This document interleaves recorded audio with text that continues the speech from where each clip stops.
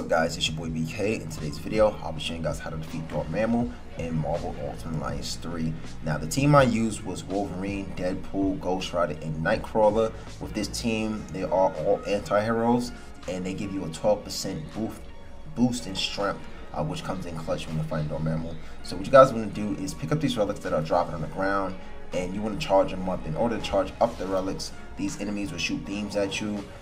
Make sure you don't hold them too long because they will end up blowing up on you, and you have to pick up another relic, which will just like you lose time or whatever. It's not that big of a deal, but you want to make sure you charge the relic up to its maximum, which will be purple, and you'll do max DPS. And you want to get them down to half health, which will start the second phase of this fight. Now again, I'm using Deadpool and Wolverine for specific reasons because they actually regen health. My Wolverine's at level 29, so he actually regens 53 every second. And you can actually use ISO crystals in order to boost that up as well. I can show you that in another video. If you guys like, actually I will do that in another video. I'll be showing you guys some of the best setups and things that you can be using while playing this game. So now the second part of this boss fight, he's actually going to summon 3 relics that you have to destroy. One's going to be in the left, right, and center.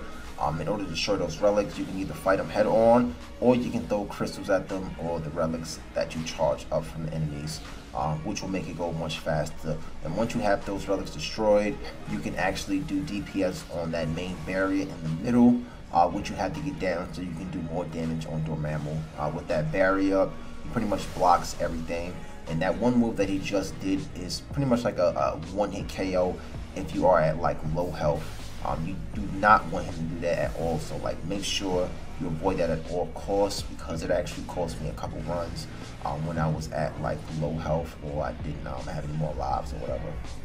So once you defeat this barrier in the middle, you are free to do more DPS on him via crystals. And these enemies are much stronger this time, so you want to make sure you are not getting hit a lot.